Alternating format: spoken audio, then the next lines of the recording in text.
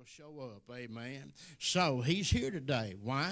Not because of who we are, but because of who Jesus is and what he did at Calvary. Amen. And then we have anchored our faith in that work and what he did. God is showing up. God is here. Amen. And he says, know ye that the Lord, he is God. It is he who has made us and not we ourselves. We are his people and the sheep of his pasture. Enter into his gates with thanksgiving, into his courts with praise. Be thankful unto him and bless his name. We have so much to be thankful for today. Amen. And it says, for the Lord, he is good. His mercy is everlasting, and his truth endures to all generations. Amen. And that truth is always Jesus Christ and him crucified. That's where you find God's grace. That's where you find his mercy. That's where you find all things that pertains to life and godliness. What a great God we have. Can you give him a good hand clap praise this morning? Hallelujah. Now I want to go before the Lord in prayer. Amen. And, just continue daily to lift up the folks over in the eastern part of the state, over in Asheville, that area, and then also down on the coast and everywhere that those that were out in the path of the hurricane. So much devastation, lives lost, and we just lift up the people. We're praying for a speedy recovery. And, in the midst of this, I can't help but believe that God's trying to wake some folks up in the midst of this. And that's just an example of the shaking that's going to come upon this world. Amen. And in the midst of all of that devastation, tragedy, and even loss of life, as sad as that is, there's a chance that some might be awakened. Amen. And call upon the name of the Lord and believe upon Jesus and what he did at Calvary and be saved. I mean, I know that's God's will. That's certainly ours. Amen. But let's pray for the people there in that area, and then also for the people here, those that are preaching the message across the land. Amen. We pray God will strengthen them. Amen. And equip them to continue on in this great race that we're in. Amen. We're not trying to outrun one another, but we want to finish. Amen. That's the great race, and we're going to finish. Amen. All of those that love his appearing. Praise God. Father, we love you this morning. It is a privilege and honor to gather in your presence, in the presence of God's people. Lord, and even those that's joined us by live streaming this morning. We pray for each one, Lord. And we pray, God, for healing in the sick body this morning to make every bit whole. Hallelujah. We're believing for you to heal spiritually, mentally, and physically this morning. Lord God, just have your way in the lives of the people across the land. Lord, may people be awakened, amen, to that we have a God today that's in charge, in control of every single thing. Nothing happens and catches him by surprise. Lord God, we lift up the church today. We pray, God, that the church would come back to preaching the true gospel, to leave all the nonsense in the land that it has embraced, all of the fleshly motives and all of that. We pray, God, that every bit of it will be nailed to the cross, and the voices of the pastors and the preachers, Lord, would come back to lifting up the King of Kings and the Lord of Lords, and be exalted in Jesus Christ and what he did at Calvary, to glory in that cross, Lord, and not the things that men are attempting to accomplish in this world today. Lord, we lift up once again all of those assemblies this morning that's gathered together, preaching the exclusive message of the cross. I know they're a target of the enemy, but God has his hand on them as well. And we pray, God, that you bless, Lord. Pray, God, that you anoint each one, including ourselves, with even a greater anointing of truth, Lord. We pray that you draw people into their assemblies, this one as well. We pray, God, that you expand their listening audience, this one as well, Lord, and let this gospel go out far and wide. Hallelujah. With great clarity and understanding, without fear of men or favor toward men. But God, let it go out in a great, great way in this final hour of the church age. Give us souls. May bondages be broken. By your mighty power, may there be fruit bearing in the lives of the saints today. And Father, we love you. We give you all the praise. Lord, anoint our singers and the minister this morning and our singers now as they bring us into the throne of praise, God.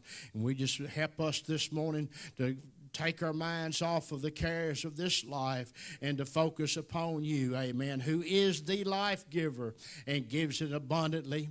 Hallelujah. Both now and forever. And we ask it all in the mighty name of Jesus. And everybody said amen and amen. You ready to worship the Lord? Give the Lord another good hand clap of praise. Let's praise our great God. Praise the Lord. Hallelujah. Let's praise him this morning. How many loves to praise the Lord this morning? Amen. Amen. We got everybody that time, didn't we?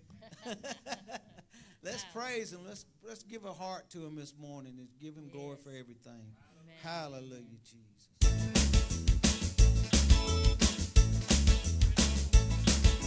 If you're in the battle for the Lord and right, keep on the firing line. If surely you must fight. Keep on the firing line. There are many dangers that we all must face. If we die fighting, it is no disgrace. Coward in the service, he will find no place. So keep on the firing line. Oh, you must fight, be brave against all evil. Never run or even lag behind. If you would win for God and the right, just keep on the firing line. Oh, you must fight, be brave against all evil. Never run or even lag behind. If you would win for God and the right, just keep on the firing line. When we get to heaven, brother, we'll be glad. Keep on the firing line. How we'll praise the Savior for the call we had. Keep on the firing line.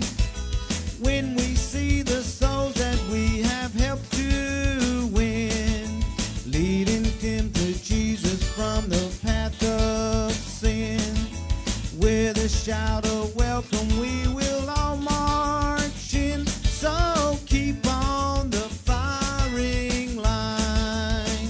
Oh, you must fight, be brave against all evil. Never run or even lag behind. If you would win for God and the right, just keep on the firing line. Oh, you must fight, be brave against all evil. Never run or even lag behind. If you would win for God and the right, just keep on the firing line.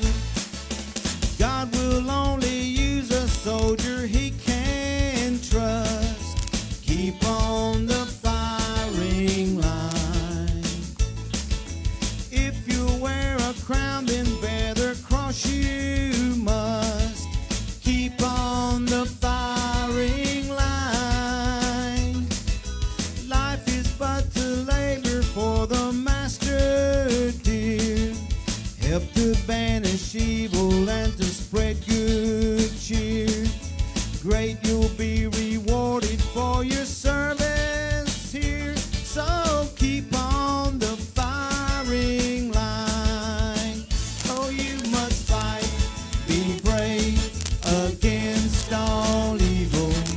Never run or even lag behind.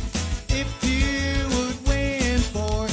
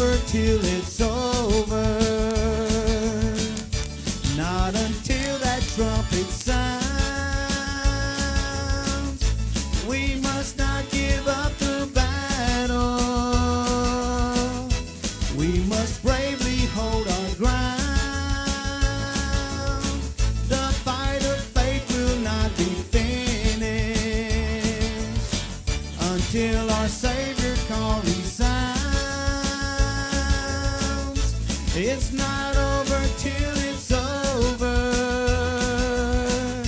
Not until that trumpet sound. It's not over till it's over. Not until that trumpet sounds. We must not give up the battle. We must bravely hold our ground. The fight of faith will not be finished until our Savior call resounds. It's not over till it's over. Not until that trumpet sounds.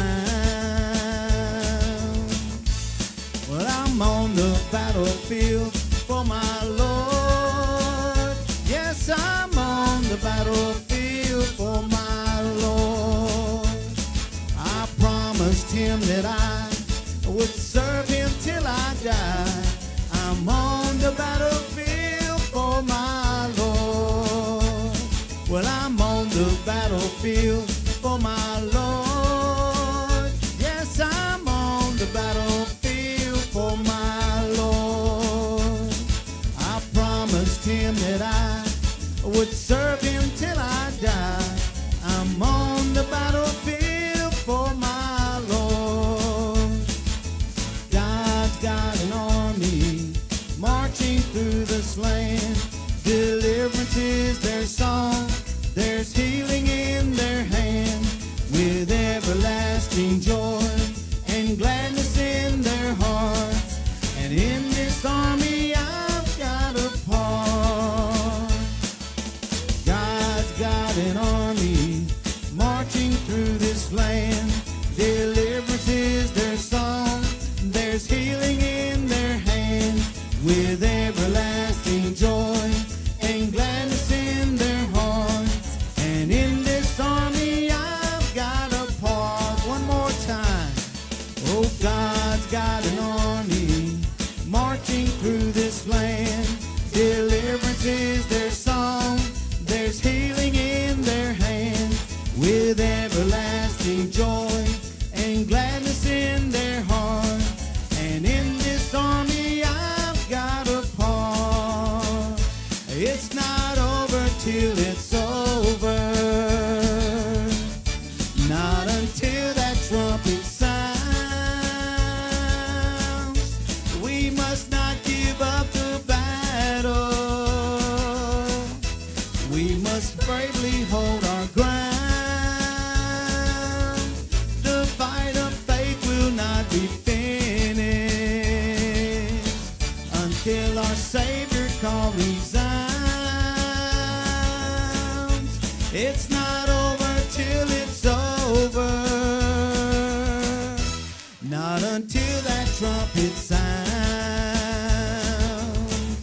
It's not over till it's over. Not until that trumpet sounds. Hallelujah. Hey, people, it's not over till it's over. Thank you, Jesus. Praise your holy name. We've got a lot to look for when Jesus comes back. It's not over till it's over. In the whole world, everything looks like it's falling apart, but God knows just where we need to be. Amen. You know, he wants us to be in that place to where when someone comes up and they're really going through some tough times, he wants you to speak up and tell them where the answer is.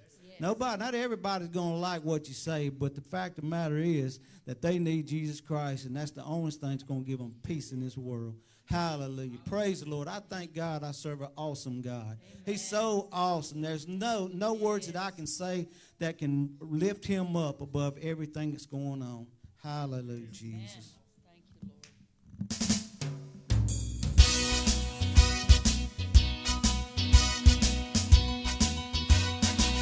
Lord. Take your burdens to Jesus, your burdens he'll bear. Tell him your sorrows, all your sorrows he'll share. He's waiting just to bless you with his outstretched hands. Just tell him your troubles. Oh, yes, and he will understand. Oh, take your burdens to Jesus. Your burdens he'll bear. Tell him your sorrows. All your sorrows he'll share. He's waiting just to bless you with his outstretched hands. Just tell him your troubles. Oh, yes, and he will understand. When your load gets heavy and your work gets hard, just keep on praying and put your trust in the Lord. He's waiting just to bless you with his outstretched hands. Just tell him your sorrows. Oh, yes, and he will understand. Oh, take your burdens to Jesus. Your burdens he'll bear. Tell him your sorrows. All your sorrows he'll share. He's waiting just to bless you with his outstretched hands. Just tell him your troubles. Oh, yes, and he will understand. When your body gets sick and you can't get well, our God, he's a doctor. My God never fails. He's waiting just to bless you with his outstretched hands. Just tell him your troubles. Oh, yes, and he will understand. Oh, take your burdens to Jesus. Your burdens he'll bear. Tell him your sorrows. All your sorrows he'll share. He's waiting just to bless you with his outstretched hands. Just tell him your troubles. Oh, yes, and he will understand. Oh, glory, glory, hallelujah. Since I laid my burdens down. Oh, glory, glory, hallelujah. Since I laid my burdens down. Oh, glory, glory, oh, hallelujah. Since I laid my burdens down. Oh, glory, glory, hallelujah. Since I laid my burdens down. Well, I'm feeling so much better since I laid my burdens down. Yes, I'm feeling so much better since I laid my burdens down. Oh, I am feeling so much better since I laid my burdens down. Yes, I'm feeling so much better since I laid my burdens down. Oh, take your burdens to Jesus. Your burdens he'll bear. Tell him your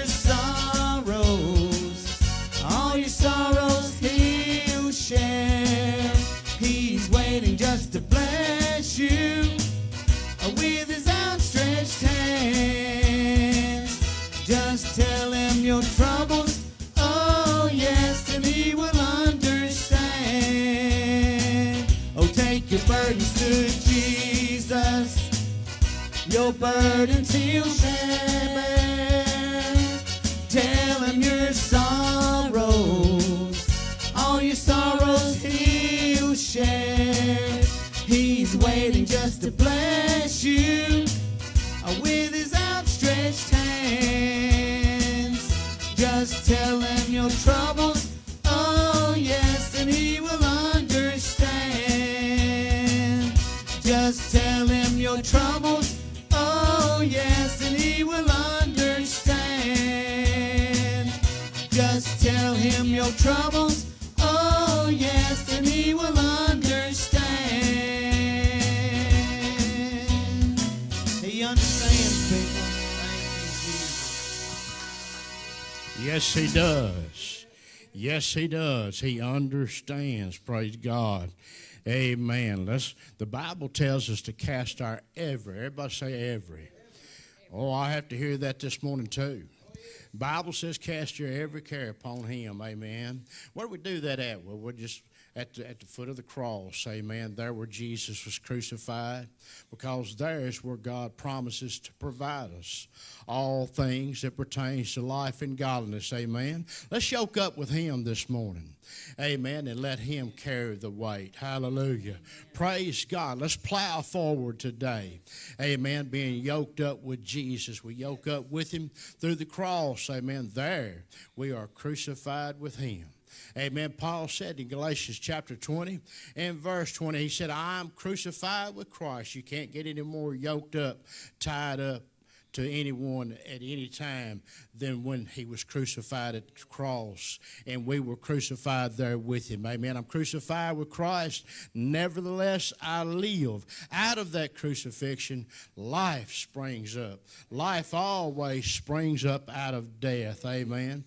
I'm crucified with Christ. Nevertheless, I live, yet not I. It's no longer me. That's what got us in trouble to start with. Amen. But it's Christ that lives in me. And I live now by the faith, not just saved.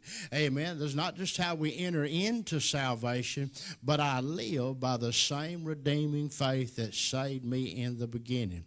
I live by the faith of the Son of God who loved me and gave himself for me. On that cross, there's no greater demonstration than one that would lay down his life for us. Amen. And that is what Jesus did on the cross. Amen. And there's no other means for salvation apart from the cross. There's no other means for fruit bearing. There's no other means for deliverance. Deliverance from sin and all of the allies from sin.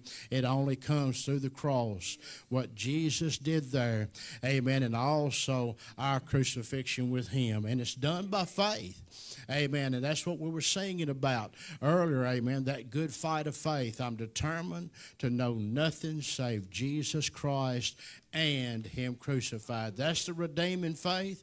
That's the place that you can shout victory every day. Amen. Praise God. Let's worship the Lord this morning with our giving. We're going to pass the plate in the living rooms or wherever you are, of those that are listening to us this morning, whether on Facebook or by YouTube. We're going to invite you and encourage you to give to the work of the Lord here at Crossway Ministries in the heart of the Mississippi Delta.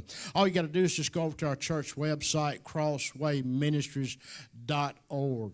As soon as it opens up, you'll see the donation button. You can just tap on it. It will open up and it will guide you for your giving through PayPal. If you're not able to do that, for whatever the reason, you can mail your gift to the church. Mail it to P.O. Box 9097, Greenwood, Mississippi 38930. Amen. And we thank you so very, very much for your giving and partnering with us to get this gospel out to this region and literally around the world to as many as would log on and drink of the water of life freely. Amen. Rest of us, we're going to march down, drop our offering in the offering plate this morning. Let's fellowship a little bit this morning. Amen. And march down and give. Father, we love you. We just simply ask that you multiply this offering many times over to meet the need. Bless the giver.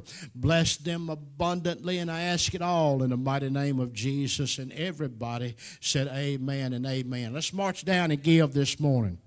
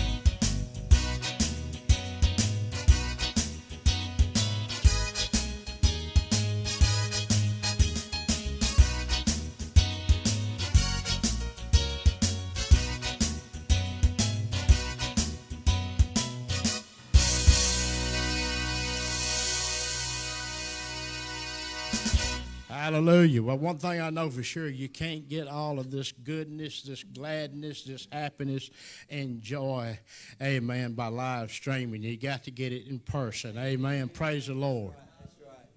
And I said something a while ago. I just told Wendy, and I didn't realize what I said. Sometimes, you just have to, the Bible says be slow to speak and quick to hear. Sometimes you can't do that when you're up here. It didn't come out like I wanted to say it. Have you ever done that? Said something. So don't be calling, don't be leaving messages, Brother Wayne, saying that man said this. I know what I said, and what I meant to say was there's no one other than God that's above anything. He's the only one above everything, and He's the only one we can go to. There's nothing here that can even remotely compare to Him, because He's perfect in every way, unlike me.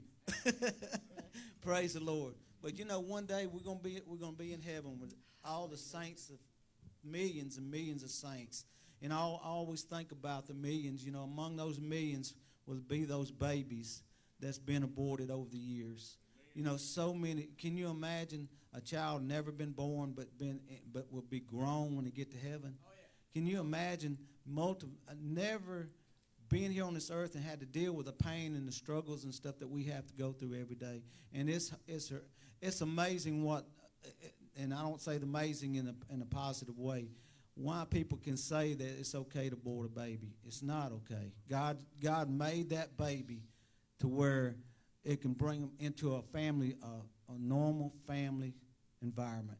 And so someone would decide that, for conveniences, abort that baby.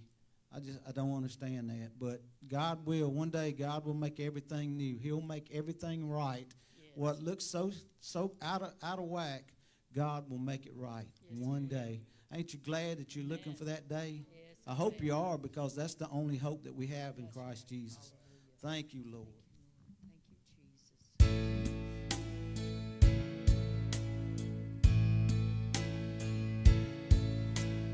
One day you'll make everything new, Jesus. One day you will bind every wound. The former things shall all pass away. No more tears.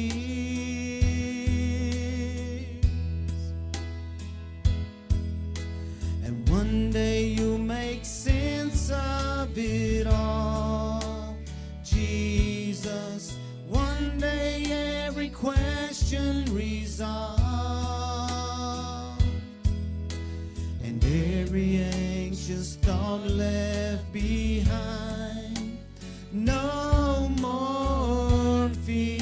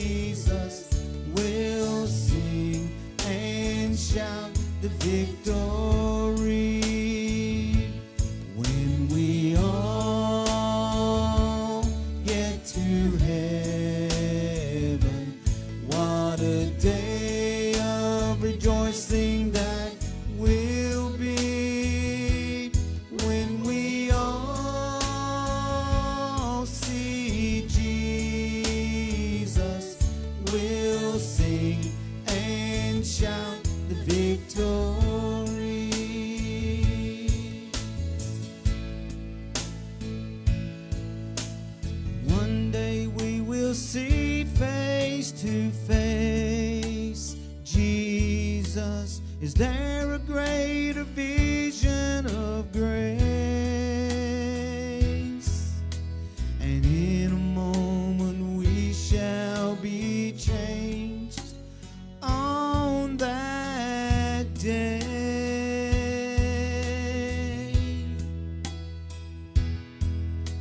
And one day we'll be free, free indeed, Jesus. One day all the struggle will cease,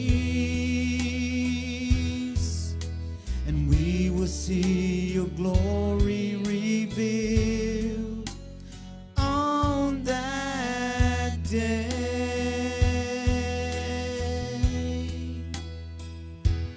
When we all get to heaven, what a day of rejoicing that will be. When we all see Jesus, we'll sing and shout the victory. When we all get to heaven, what a day of rejoicing that will be. When we all see Jesus, we'll sing and shout the victory.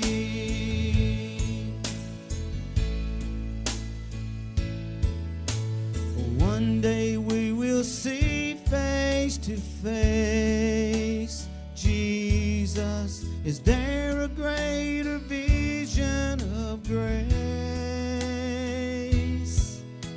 And in a moment we shall be changed on that day.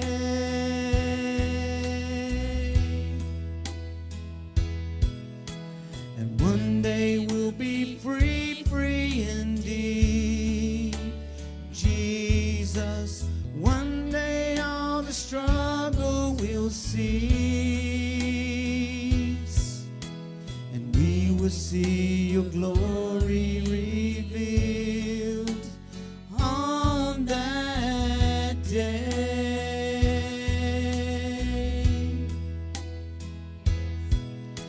And one day we'll be free, free indeed, Jesus. One day all the struggle will cease, and we will see your glory revealed on that day. We're going to sing that one more time. And one day we'll be free, free indeed, Jesus. One day all the struggles will cease, and we will see your glory revealed on that day.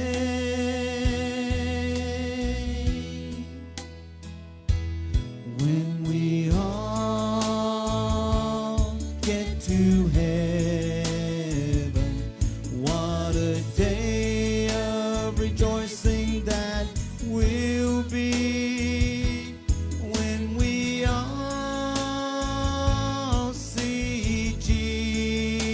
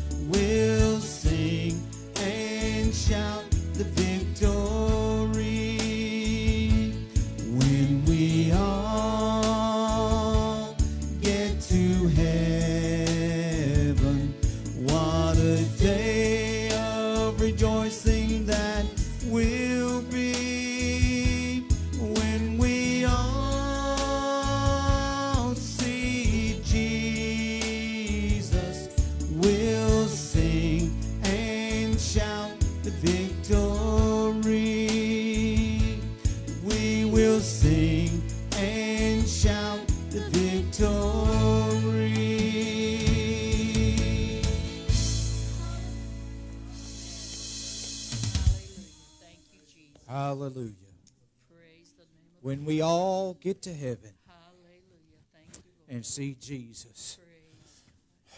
We all see Jesus. Hallelujah. Oh, thank you, Lord. Thank you, Jesus. Thank you, Lord.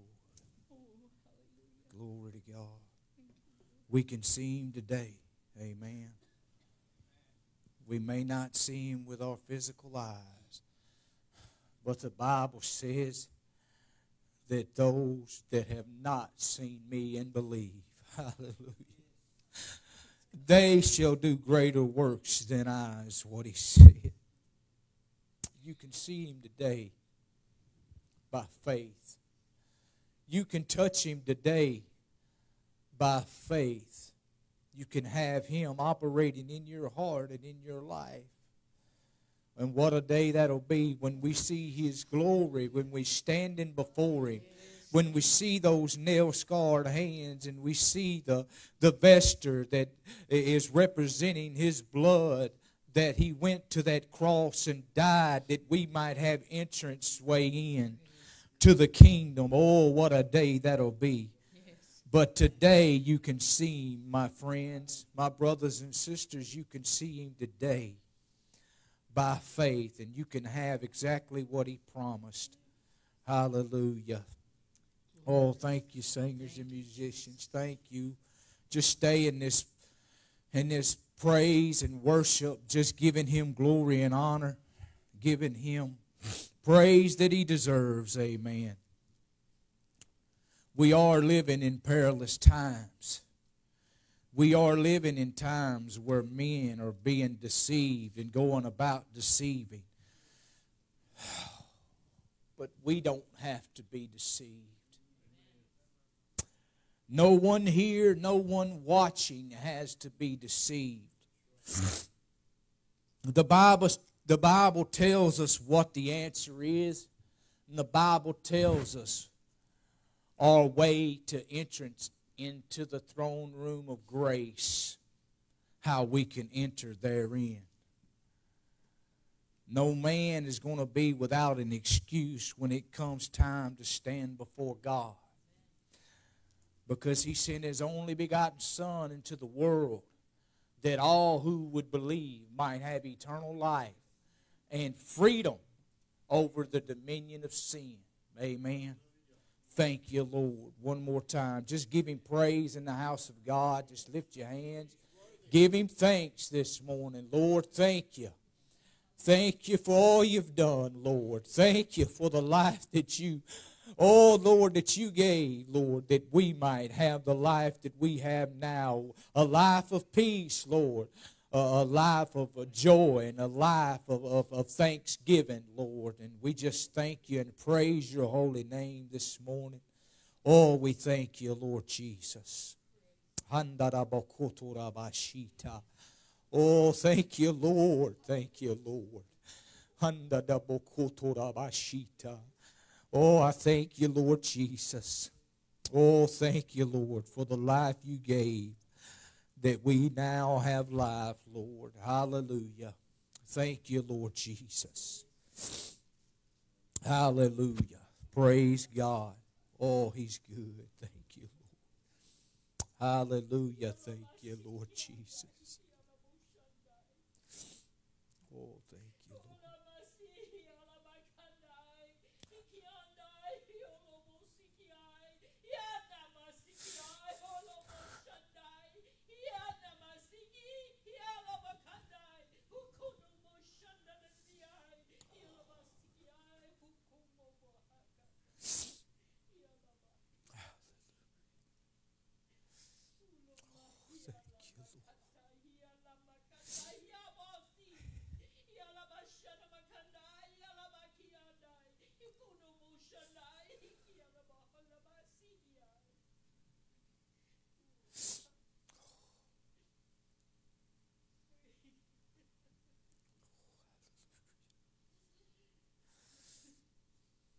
All the day long have I stretched out my hand to a wayward and a perverse nation.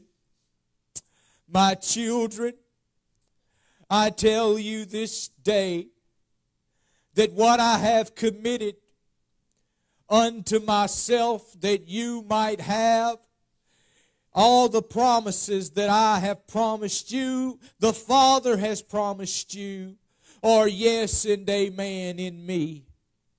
You do not have to come behind or lack in anything when it comes to those things that are spiritual.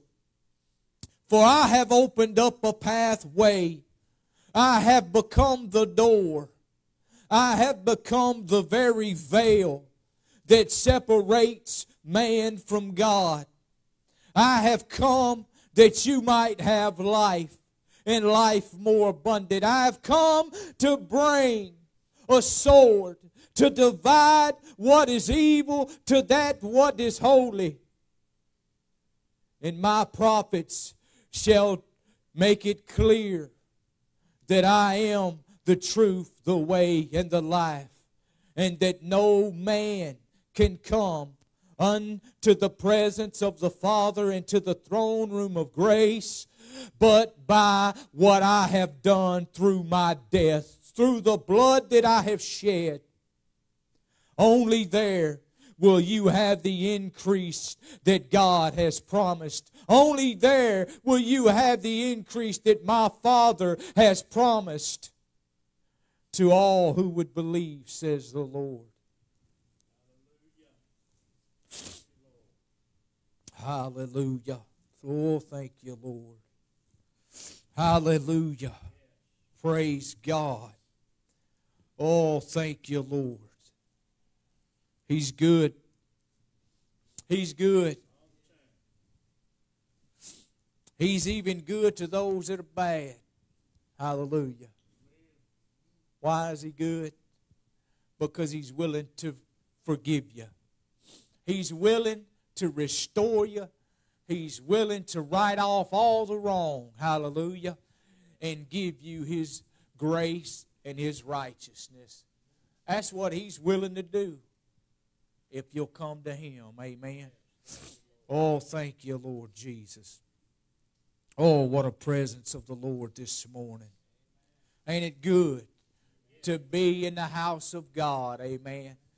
Where the truth is proclaimed and where the enemy is thrown out. Hallelujah. Hallelujah. What a presence, amen, this morning. God's wanting to do something this morning, amen. He's wanting to edify us. He's wanting to grow us. He's wanting to steadfast our faith in what He's already accomplished, amen.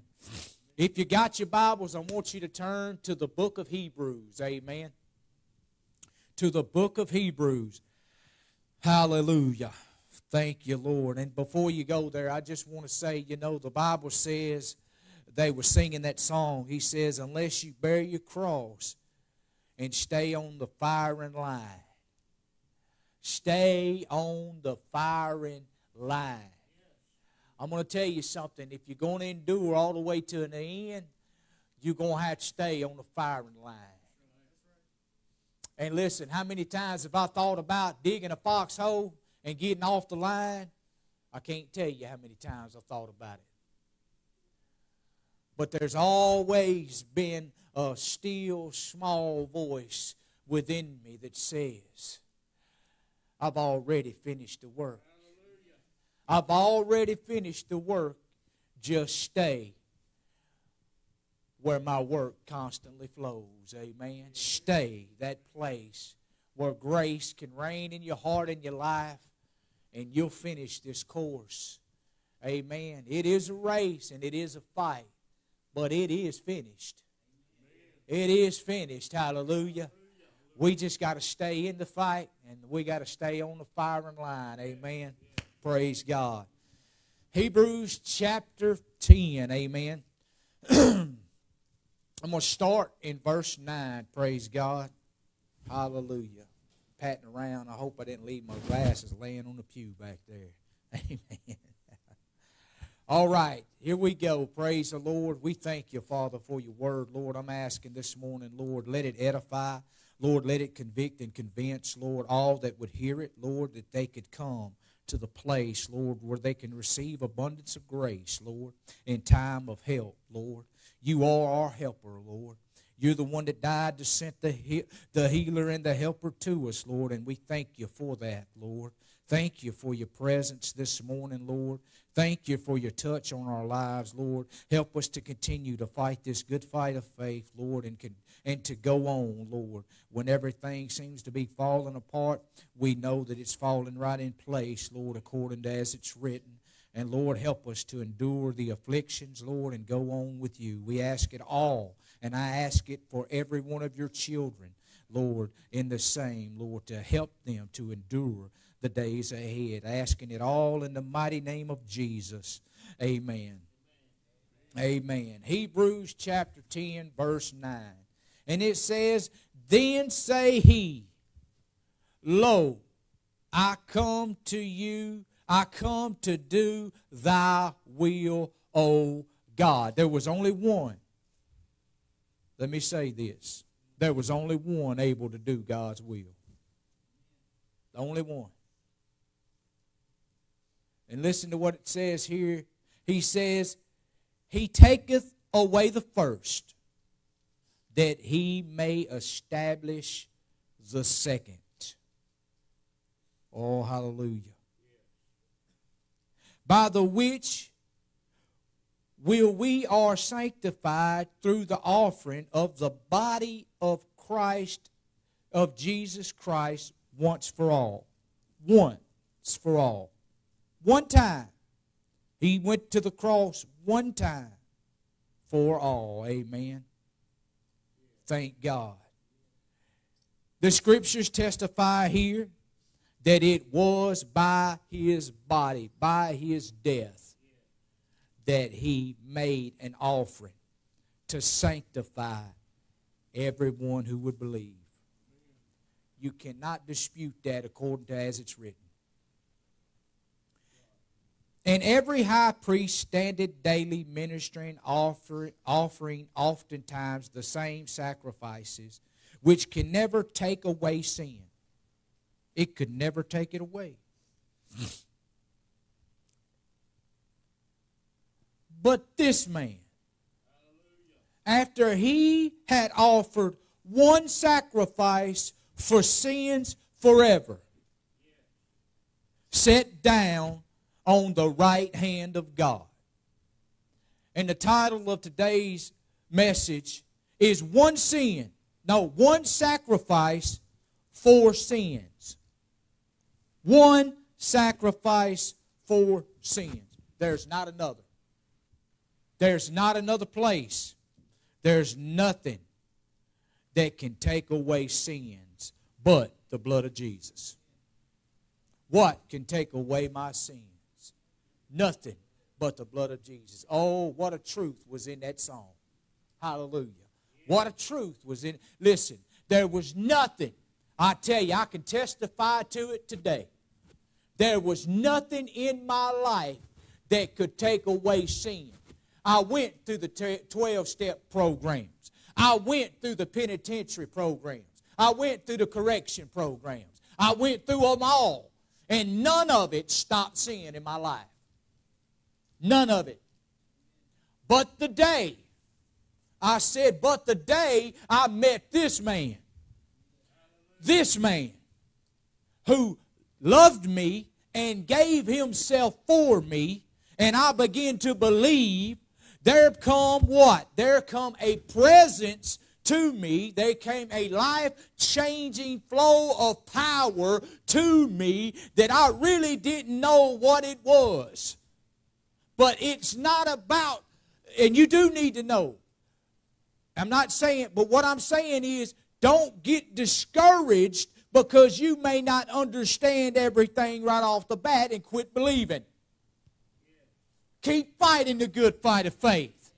Keep fighting it because your deliverance and your freedom and your victory is already there. It's already there. There is no waiting for it. There is no one day I'm going to be free from this bondage. I'm just going to be miserable the whole time that I'm sitting here. No, you can have freedom right now. If you don't have freedom, it's because of unbelief. flat foot. Let me tell you just like it is. And I know most of the church don't want to admit that. But that's what it is. It's unbelief. Unbelief is what causes sin to reign in the heart of the unbeliever. Because the Bible says in Romans chapter 6, verse 17, it says, "But I was the servant of sin, but I have obeyed from the heart this doctrine which was delivered." What doctrine was delivered to me in 2012 when I was heaped up, wrapped up, tangled up in sin, and the sin nature was ruling and reigning in my life? What was the doctrine that I had heard? I had heard about Christ and Him crucified. I heard the message of the cross. I heard that. And when I heard that, there was a presence. What presence? The very presence that God had gave unto Jesus Christ that would lead Him to Calvary, and ultimately Jesus would give up that presence when He gave His life on the cross that we might have it. Amen? It's that simple. It's not hard to understand. Amen? The Bible is clear on these things. It says, "But this man, after he had offered one sacrifice for sins forever, sat down at the right hand of God." Amen? "From henceforth expecting till his enemies be made his footstool. For by one offering has he perfected forever them that are sanctified. Whereof the Holy Ghost also," the Holy Ghost also testifies. Look at that. The Spirit of the Holy Spirit, it says in the King James, the Holy Ghost, it says also is a witness to us. There it is. What come the moment I started believing? The Holy Spirit came. And He began to do what? He began to witness to me that the cross was where the power of God was at. And it was only there that I could receive a changed life. Outside of that, I could not receive a changed life. I done told you, I've done been through all the programs that man had to offer, and I didn't find nothing but failure in all that. You know what all those programs do? It just teaches you how to hide those things. That's all it does. Well, I dare you to say that about Teen Challenge. Well, I dare you to say that about 12-step program. I dare you to say that about psychology. I dare you to say that. Well, I know because I've been there. All it does is teach you to hide it. But God sees the heart. Amen? He sees the heart, and that's the one I'm going to fear. That's the one I'm fearing. Amen? So the Bible says that the Holy Spirit also is a witness to us. For after that He had said before, "This is the covenant that I will make with them after those days, said the Lord. I will put my laws in their hearts, and in their minds I will write them. And their sins and iniquity I will," He said, "I will." Everybody needs to say, "Will I," or "I will." This is what He said. "Remember them no more." I will. He said, "I will remember them no more." He said this. This is what's written in the Word of God. Now, where is the place that we come that God will not remember our iniquities and our sin? There's only one place. By this man who offered Himself up one time for sin at Calvary, at the cross. Hallelujah. And He says, now where remissions of these is there is no more offering for sin. There is no more offering. There's no other place that you can go. There's no other place that you can put your faith that God will go to work and begin to do exactly what He promised. Thank God for that. Hallelujah. It says, having therefore, brother, boldness to enter into the holiest by the blood of Jesus. Amen. By the blood of Jesus. It is so clear, brothers and sisters, where our faith is supposed to be at all times. Having therefore, brethren, He's speaking to us. Hey, y'all sitting in the pews, y'all live, y'all that on the camera, every one of y'all that have believed, it's speaking to you. Brethren, it says, brethren. Boldness, it says, boldness to enter into the holiest by the blood of Jesus. Amen. By the blood of Jesus. And I wanted to deal with a few things about this. You know, the Bible declares that He was made the veil. Amen. The Bible talks about over in Hebrews, I think I'm right here in the same spot. Amen. Let me find it right here for just a second. Yes.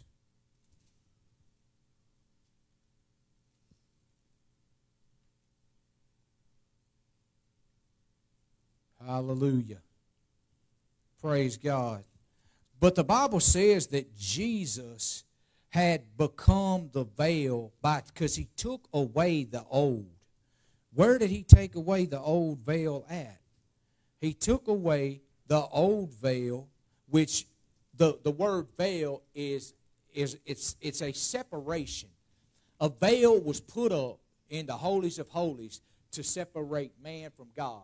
And if you know, through the Old Testament, there was only one person that could go through that veil and could enter into the holies of holies. And that was the high priest. The high priest, he was the only one that could enter into that veil and go to the holies of holies. But you know, the Bible says that he did not enter into through that veil without blood. He had to have blood. He had to have blood. So that tells us that we have to have faith in the shed blood of Jesus Christ in order to go in to the presence of God. Amen. The Bible says in Mark chapter 15, verse 37. The Bible says, and Jesus cried with a loud voice and gave up the ghost. Where did He cry with a loud voice and give? Is the word cross in these scriptures right here? No. Does it say sacrifice? No. But anyone that's got a brain or spiritually sound at all understands that Mark is saying here that he cried with a loud voice and he gave up the ghost. And the Bible says in 38, the very next verse, it says, and the veil from the temple was rent in twain. It was completely split in two, opened up from the top to the bottom. It was made open. Now before then, that veil that was there, no one could go in that place but the high priest, who would go in often once a year to offer sacrifices. And actually he would go in there doing daily rituals and washings and burnt offerings and things like that. but only the high priest could go into the holies of holies once again. But Jesus, when he gave up the Spirit, when he gave up his life and atoned for all man's sin, the Bible declares that that way was made open unto all who would believe. Amen. And I just want to use some things that I found, and I don't know much about Josephus. I don't know much about him, but Pastor Wayne put me up on some things about Josephus, and I began to look at it. And, Josephus was alive at the time of Christ, and he witnessed all the things, and I know he's not in the Bible, but he reported these things. And it's very clear that he was there because he seen the temple. And he gave a report. He said that the temple was 4 inches thick. It was renewed every year. And that horses tied to each side of the veil could not pull it apart. Horses, several horses, could not pull this thing apart. It barred all but the high priest from the presence of God. That means it closed out. It closed them out. It just simply separated man. No one could go in but the high priest. Amen. No one could go in. It says, but when it was torn in two at the death of Jesus of Nazareth, access to God was made available to all who would come by and through his blood. By and through his blood. With that said, I want us to turn over to John chapter 3. Amen. John chapter 3. Hallelujah.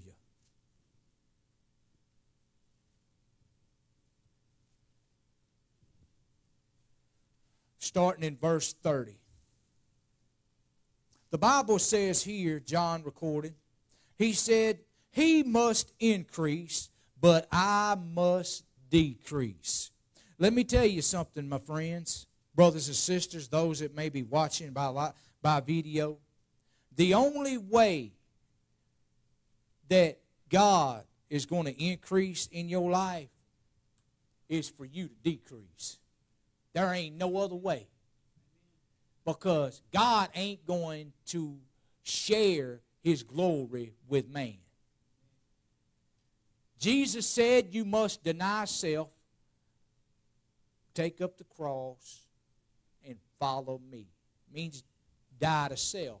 Die to your self-ambitions. Die to all those things that have corrupted you from the time you was a toddler until you of the age of you are now. And there's been a lot out there that has corrupted us. A lot. But he said here, he must increase, but I must decrease. And listen to what he says here in verse 31. He says, he who comes from above is above all. Amen. He who is of the earth is earthly and speaks of the earth. Now that takes me right back to 1 Corinthians, and we touched on this Wednesday night. Amen. That takes me back to 1 Corinthians chapter 2, starting in verse 10. Look what it says right over there. You can flip over and read it for yourself. 1 Corinthians chapter 2. Amen. Verse 10. Let's see what it says right over here. And it says, right there, it says, but God has revealed them unto us by his Spirit. For the Spirit searches all things, yes, the deep things of God. Listen to what it says in 11. For what man knows the things of a man, save the spirit of man which is in him? Does not that verify he who is of the earth is earthly? And speaks of the earth, speaking of worldly things. Amen? That's what all man has in their nature. Amen? But listen to what he says right there in the same verse. He says, he who comes from heaven is above all. In verse 32, he says, and what he has seen and heard, that he testifies. And no man receives his testimony. Now let's flip back over to 1 Corinthians chapter 2, where we were just at in 11. It says, even so the things of God knows no man but the Spirit of God. But the Spirit of God. The only way that man can know God is by the Spirit of God. And we have to have a born-again experience and a born-again, it has to happen. That I must decrease and he must increase takes place when you become born again. Amen? And you receive now the Spirit of God, and that old man's been crucified with Christ. Now you have a new spirit in you. Amen?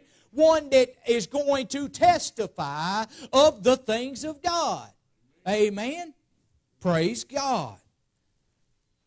And it says right there, let's go on to verse 12 in 1 Corinthians 2, 1 Corinthians 2 and 12, and it says, now we have received not the spirit of the world. There's that earthly. Come on now. There's that earthly, which is the spirit of Satan. Amen?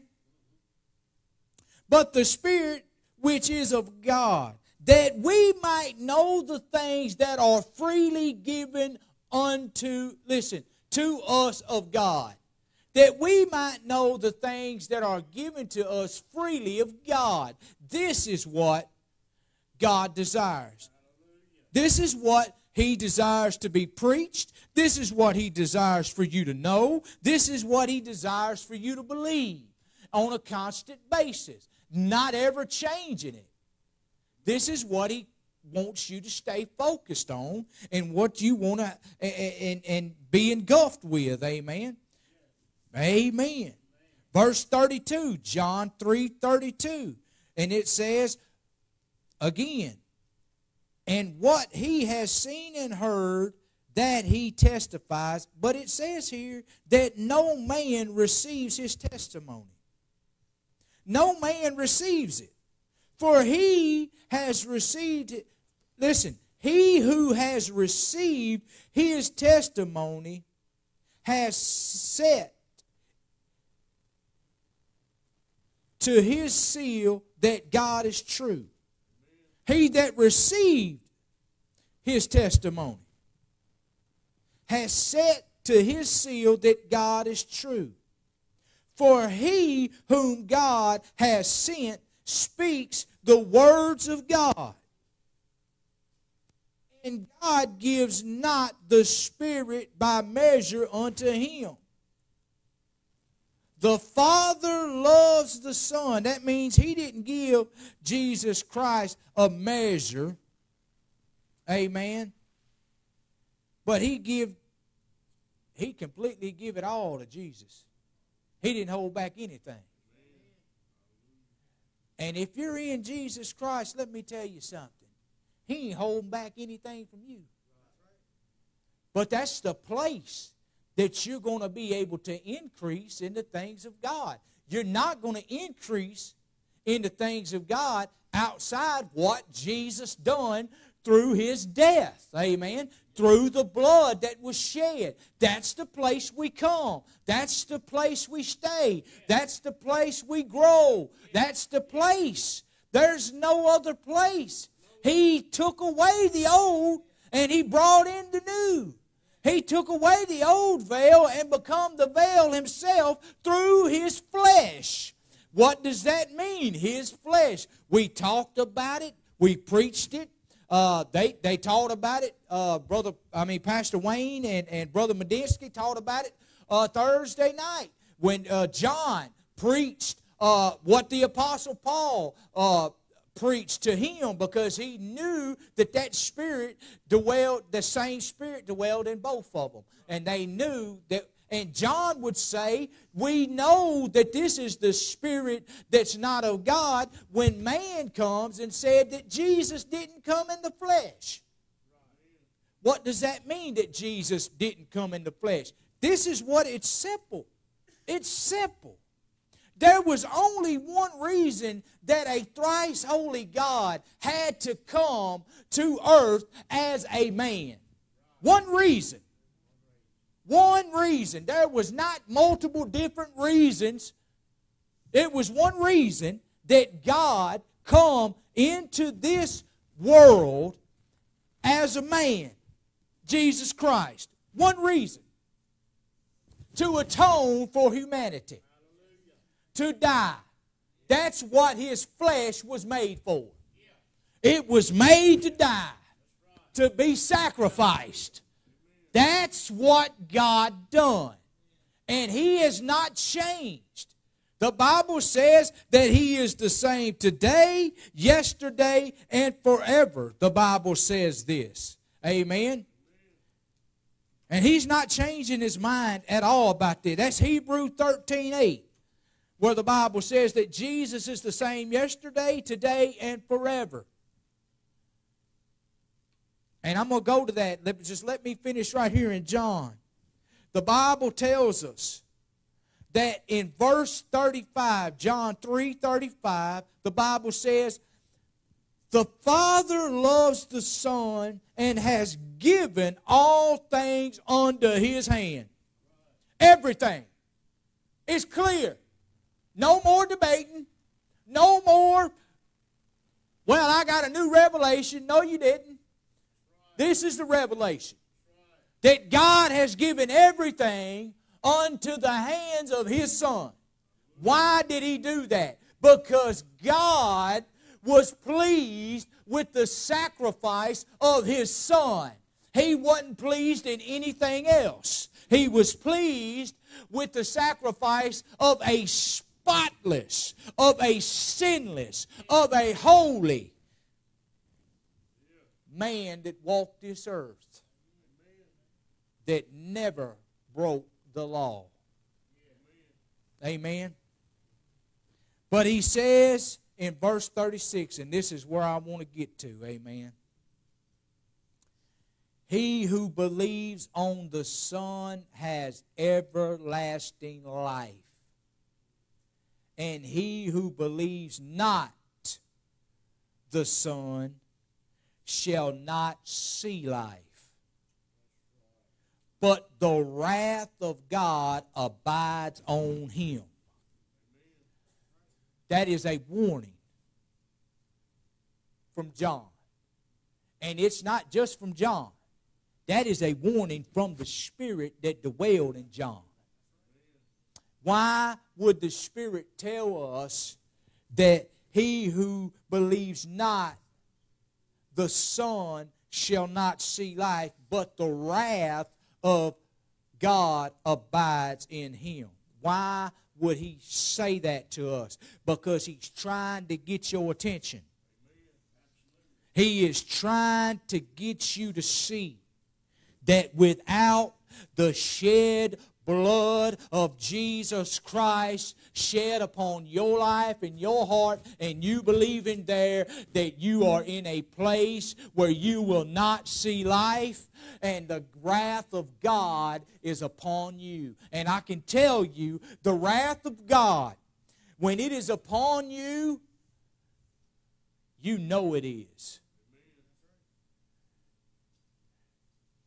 That is that condemnation that you're in. Because the Spirit is doing all He can do to try to convict you, to bring you back to the place where you can again be justified. Amen. Where you can be justified. That place where you can be cleansed. That place where you can stay in a relationship and abide in Christ. Amen. If we're not abiding in Christ by faith in His death, then we're not abiding in life. Amen.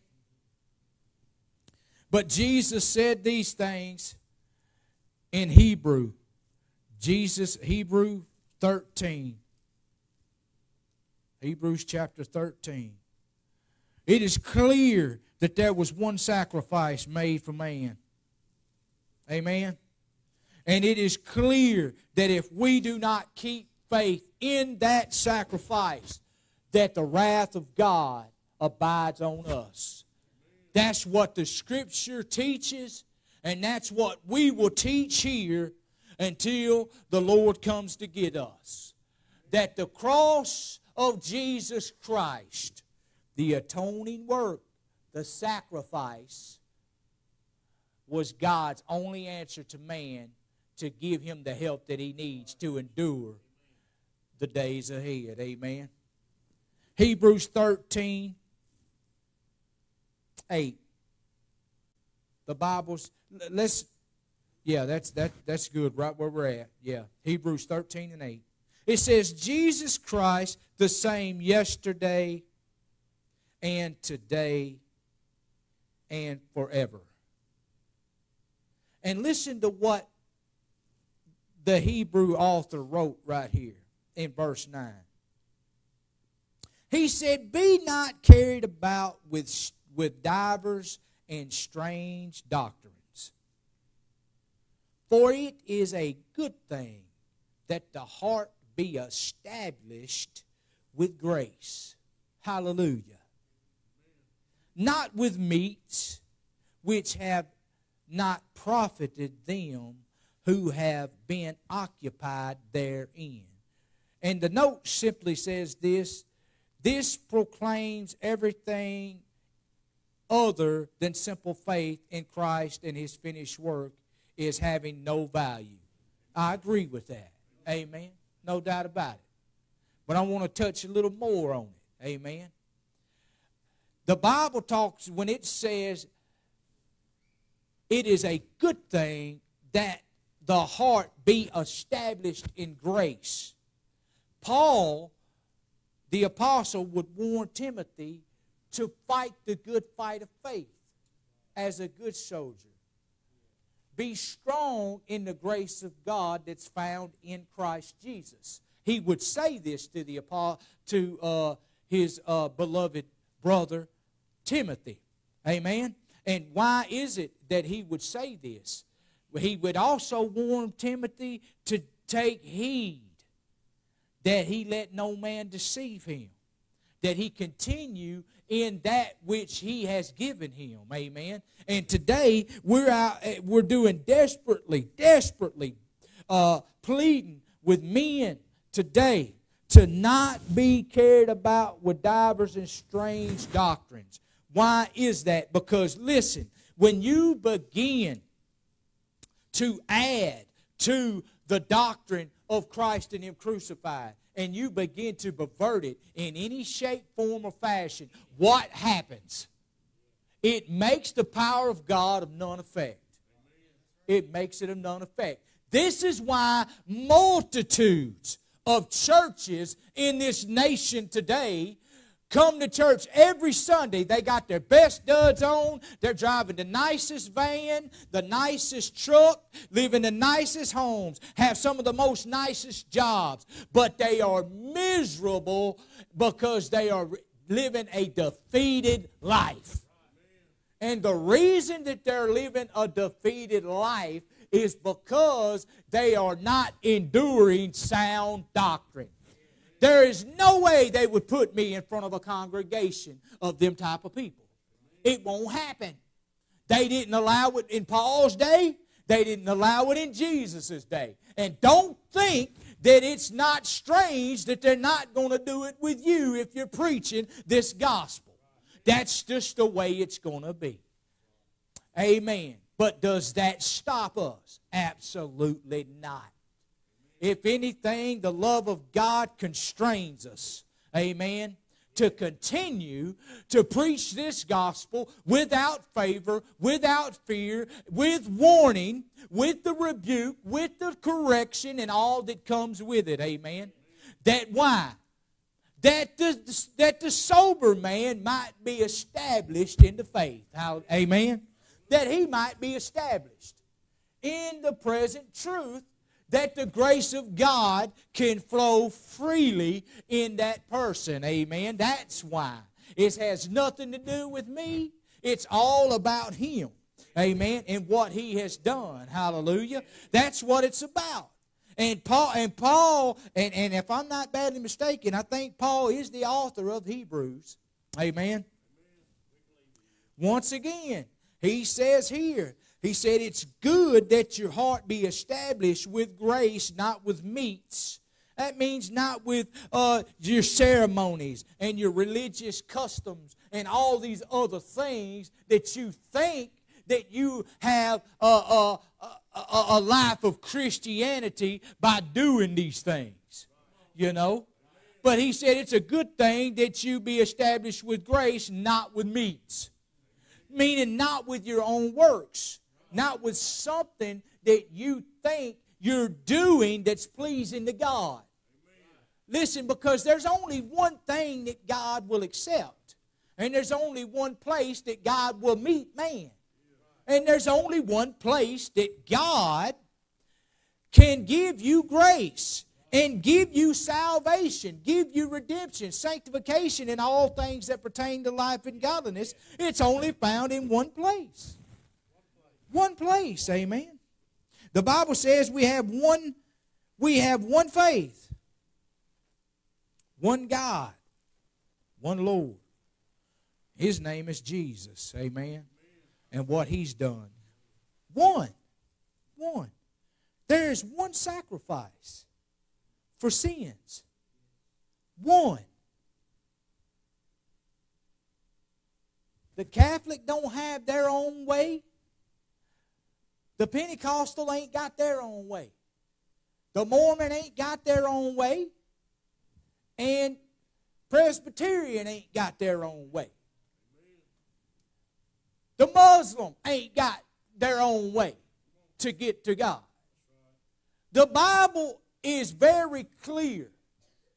And if it's ever been more clear than it is in today, than it has been ever, it is so clear that the child can believe it. Amen. But the only reason that it's that clear is so it won't be hard to find. And the reason that man began to twist and pervert the Word of God is because what he said in Matthew, they shut up the kingdom of God. They won't. That's the plan of the enemy.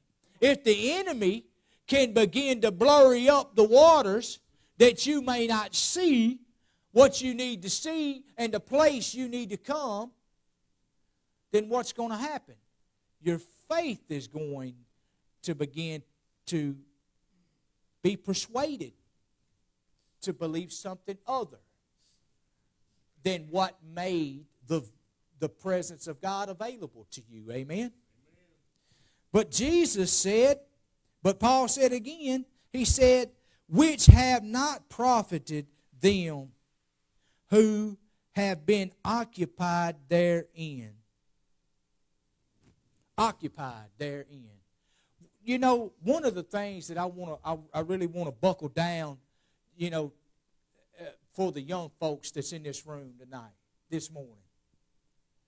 There's going to come a time, and I hope it don't come, but there will come a time where you're going to have to make a decision to let go of the things of this world and all the persuasion of this world that tries to occupy your time.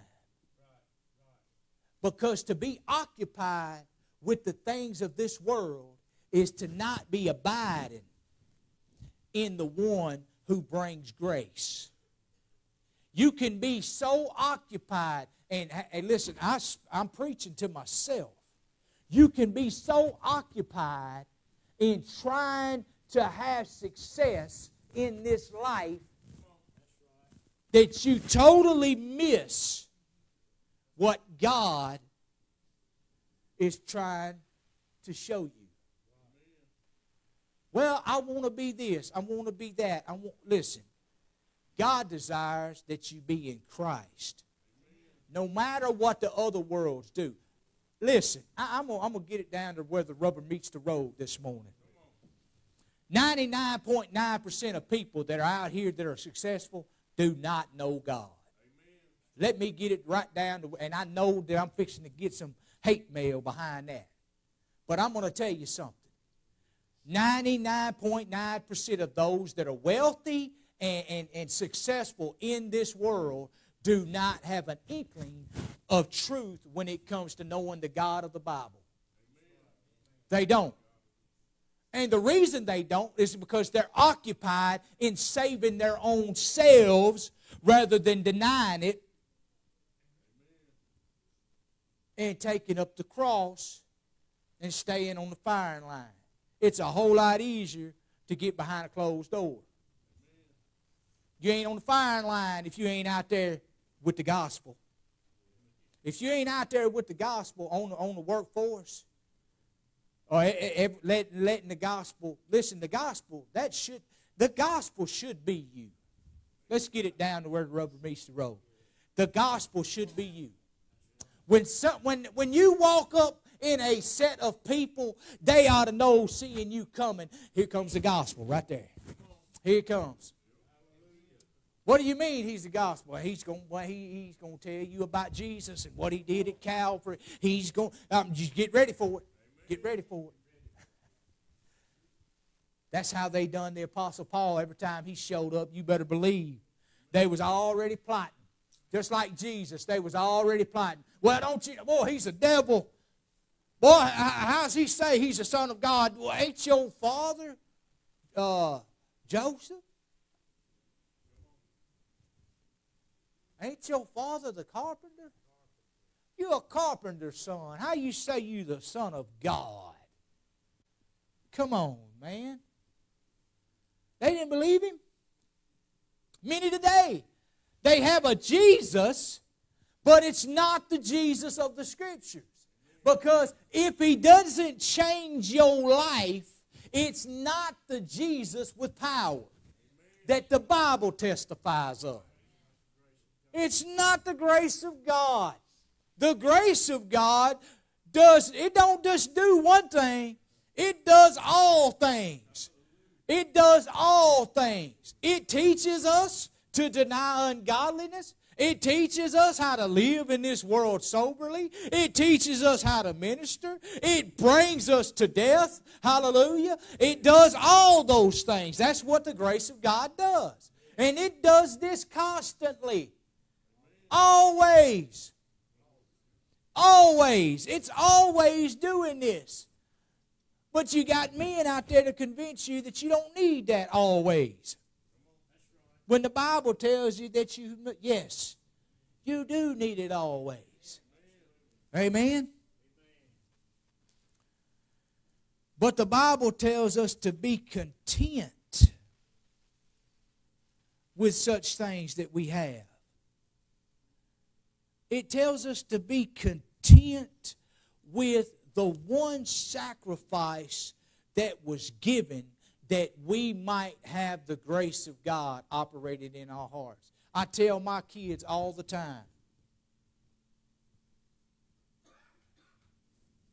just because I'm born again does not mean that you're born again. Is that hard for me to say? Yeah. Yeah. I don't want to try to discourage my kids, but I got to be truthful to them. I got to tell. I can't tell them. Man, I can remember one time I was in a lift. We was hanging some sprinkler pipe over at the downtown butcher, and there was this young guy in the lift with me, man. He got this big vape pen. That sucker looked like a cassette player. And he put that, blew out a big old cloud of smoke, man, and I had to blow the smoke away from my face. And I was like, hey, look, young man. I said, you ain't going to be doing that up here. Well, this is legal. I said, yeah, so is drinking. You going to do that on the job too? I mean, come on now. I said, we ain't vaping up here, buddy. This is my air just as well as it is yours. You know what I mean? Wasn't being ugly with him. But out of that, I simply asked the young man, I said, man, you ever been born again? You ever gave your heart to the Lord Jesus Christ? He said, oh, yeah. When I was a kid, I said, well, how did you do that? I said, how do you know you gave your heart to the Lord? He said, my mama and daddy told me I was. This boy, 19, 20 years old, you hear me? And he looked me in my face and said, my mama and daddy told me I was saved. And I said, let me tell you this, sir, young man. I said, your mama and daddy don't have the say-so. When it's all said and done, your mama and daddy are going to have to give an account for their own skin, not yours. I said, the only way that you can be saved is to be born again. And the only way to be born again is to give your heart to the Lord Jesus Christ, repent and believe, and be born again. That's what the Bible declares. That's what it preaches. And I'm often telling my children the same thing. Just because daddy has been born again and saved, I'm not going to be able to put you in my back pocket and you're going to get into heaven. That ain't the way it works. You're going to have to believe yourself. You're going to have to come to the place where you see Him as Lord and Savior, high and lifted up. Amen? That's the place you're going to have to come. You're going to have to come to the place where, hey, I want what Daddy's got, but I can't get what Daddy got until I believe what Daddy has got. Amen? And that's the only way it's going to happen. It ain't going to happen any other place. We are saved by faith through grace. Amen? By faith. This morning when you got up, you had to make a decision to follow the Lord Jesus Christ or follow your own will. And I'm going to tell you, your own will is always turning in the back of your mind. Why do I know that? Because it's common to man. That's why. It's common to man. But through all that, the Lord is well able, by grace, to lead us always over to the death. Thank God. Thank God that He's always able to lead us over to the death, that the life of Christ might be made manifest in our mortal body. Thank God for that. If you can't thank Him for nothing else, you need to thank Him for that right there, because that's the place where we're going to be able to stay established in grace in our heart. Amen. I want us to turn over to Ephesians chapter 4, and I'll close with this. Amen. I hope I've encouraged you this morning to continue. Amen. Continue in this great faith. Amen. As Pastor Wayne says, this glorious gospel. Glorious gospel. Hallelujah. Ephesians chapter 4.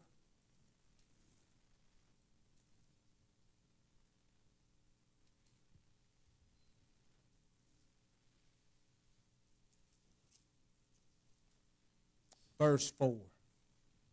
Let's start in verse 3. You know, earlier I said there's one body, there's one Spirit, there's one faith, there's one Lord. I want to show you that in Scripture before we close. That way you can't say, well, I don't see that. Well, here it is. Amen. Ephesians chapter 4, starting in verse 3.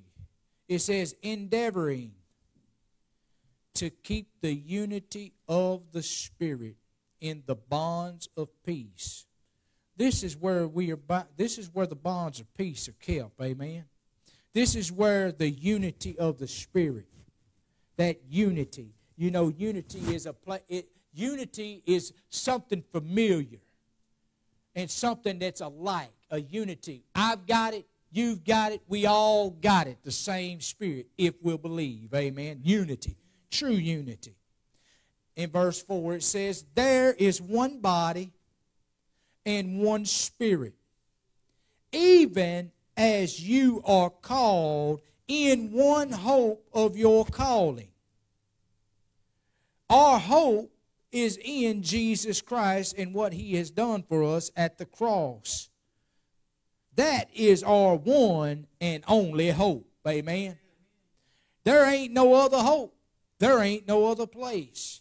And it says, one Lord, we know who He is, Jesus Christ. One faith, that is in His finished work at the cross. Amen. One baptism. This takes us to Romans 6, 3 and 5. Don't you know that so many of us were baptized? We were baptized at His death, into His death. We were crucified with Him. Amen. Like and as Christ had died, we were also raised to newness of life in Christ Jesus.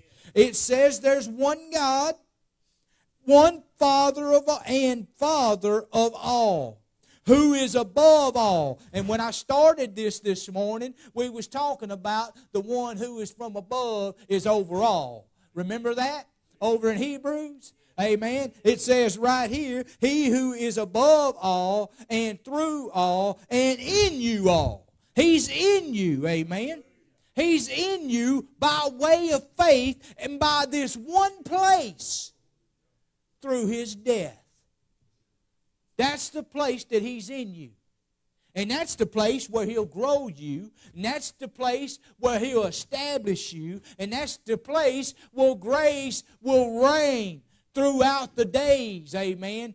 When you need it. When you're down in the mully grubs. When you're in a spot where you're wandering. When you're in a spot where you're about ready to give up. When you're about ready to dig a hole and get in it. When you come to that place, oh, there's grace that will come and encourage you to keep pressing forward. Hallelujah. There is grace that we can keep going forward in this gospel and not get caught up in wanting to quit. Amen. Hallelujah. Thank God that there is. Thank God.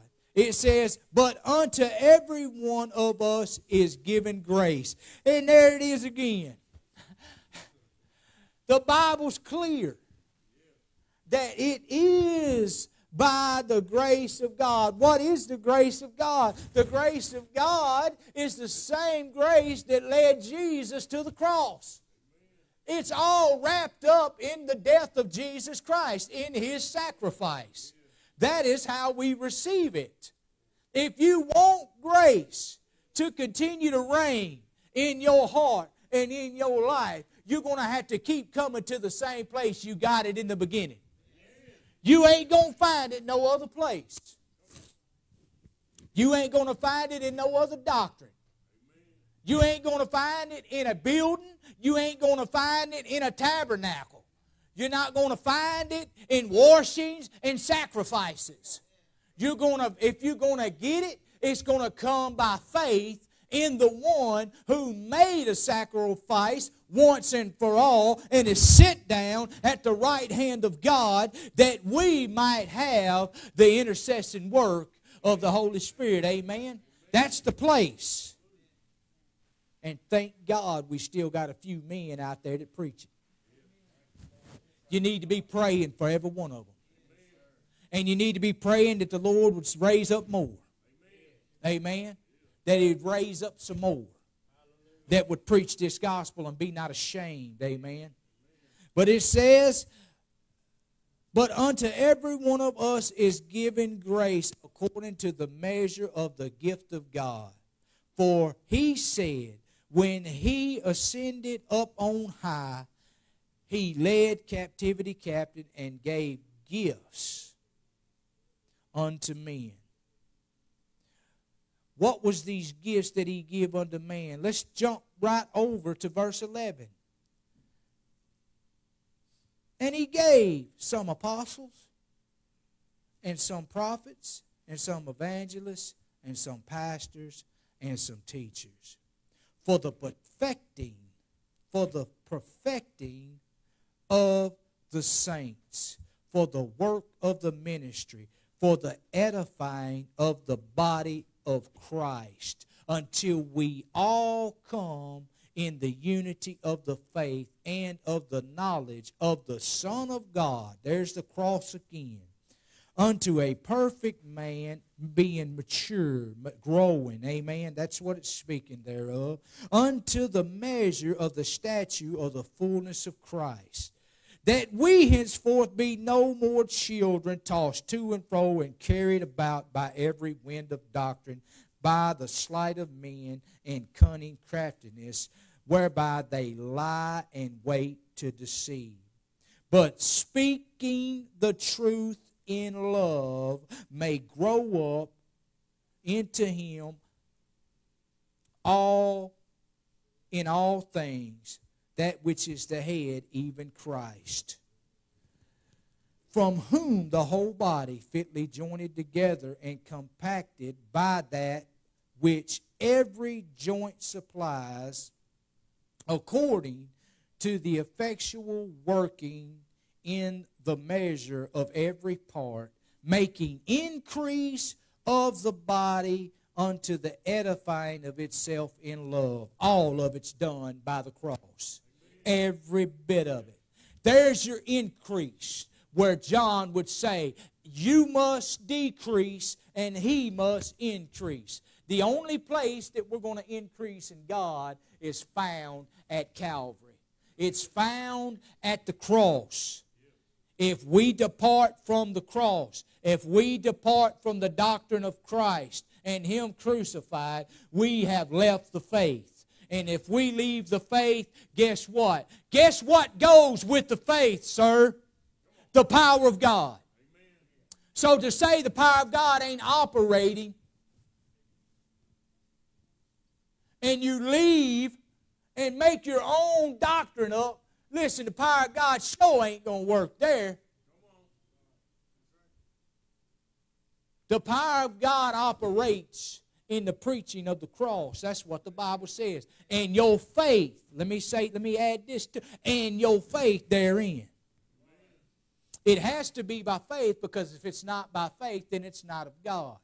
But it has to be faith in the one sacrifice for sins. That one who laid down his life that we might have life and life more abundant.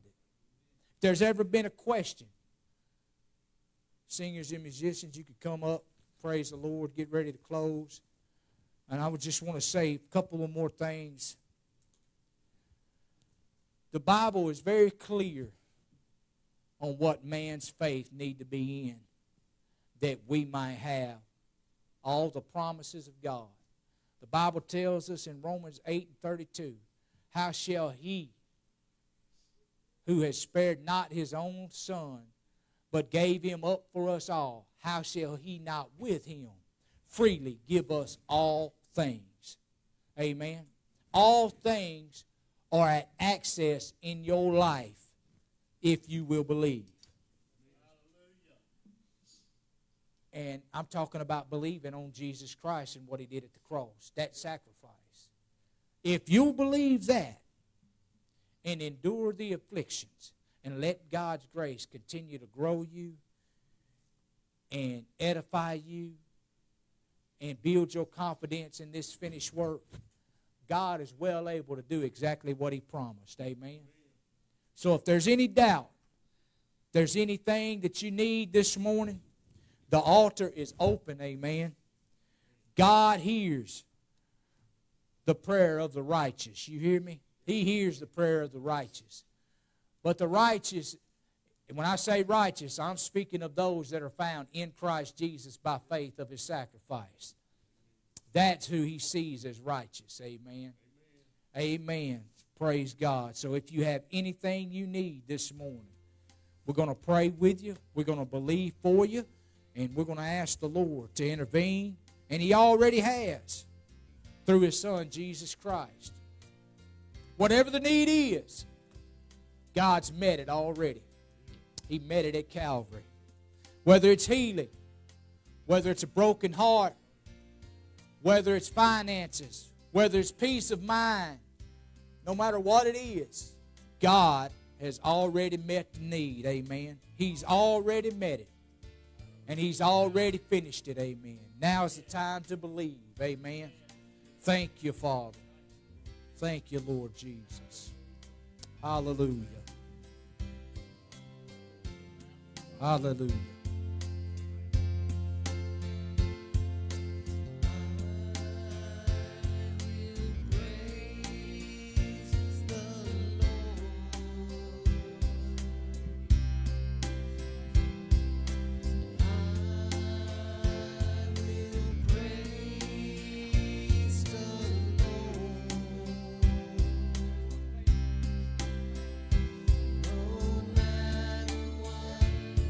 To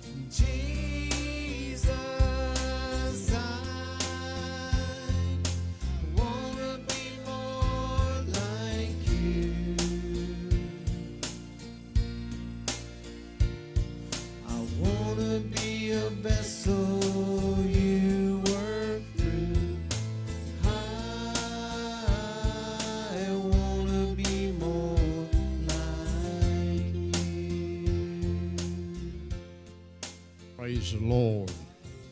Amen. If we sing that and we really mean that this morning, I want to be more like you, and I sure hope we do. Amen. That's the reason we heard preaching like we heard this morning.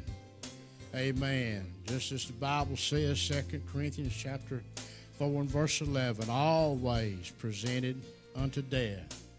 Amen. So that the life of Christ might manifest in our mortal flesh. We heard the preaching of the cross this morning, where all emphasis, every bit of it, was on the death of Jesus for our sake. Amen. Hallelujah. We heard what the Bible says in 1 Corinthians chapter 2 and verse 2, where Paul said, I determined not to know anything among you save Jesus Christ and him crucified, which is the preaching of the cross. And for that reason, there's a reason, amen, and the preacher brought it out this morning. It says it in verse 5, 1 Corinthians chapter 2, right after Paul said, I determined to know nothing among you save Jesus Christ and him crucified. He said, that your faith should stand not in the wisdom of men, but in the power of God. Amen. No cross, no power. Amen. No cross, it will definitely be a defeated life. Embrace the cross, cling to it. Amen. And there be victory both now and forever. That's the good news. Amen. And the only way we can have it is to cling to that cross by faith. Fight that good fight of faith. Turn from everything else. Makes no difference how enticing, how glamorous, how pretty it looks. Amen. Turn away from it and cling to the cross. Amen. Your only hope, my only hope, mankind's only hope is what God gave us through the death of his Son. Only one sacrifice. Amen. And his name is Jesus. Praise God. Give the Lord a good hand clap of praise. Amen. That was, once again, mighty good word from Brother James Willcutt. Be sure to march by him, hug him, and embrace him.